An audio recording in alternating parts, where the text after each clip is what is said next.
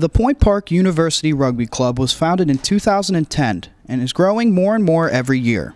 The club offers a brotherhood-like atmosphere for new players, making joining the club very enticing. The playing members make the brutal nature of the sport tolerable by their humor and compassion. Sophomore flanker Richard Carver speaks on why the brotherhood is so important.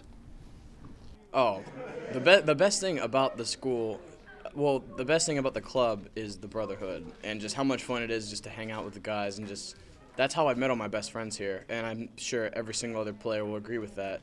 That's how you meet your friends, and it's much more than just a club and a sport. I mean, you really bond with these guys. Making new friends is important for the club because it helps build chemistry between the players on and off the field. The team often schedules team movie nights before important matches and off-site activities to help with the team-building aspect. Sophomore club member and official Point Park Rugby play-by-play announcer Justin Big Red Watson recollects some past activities with the team.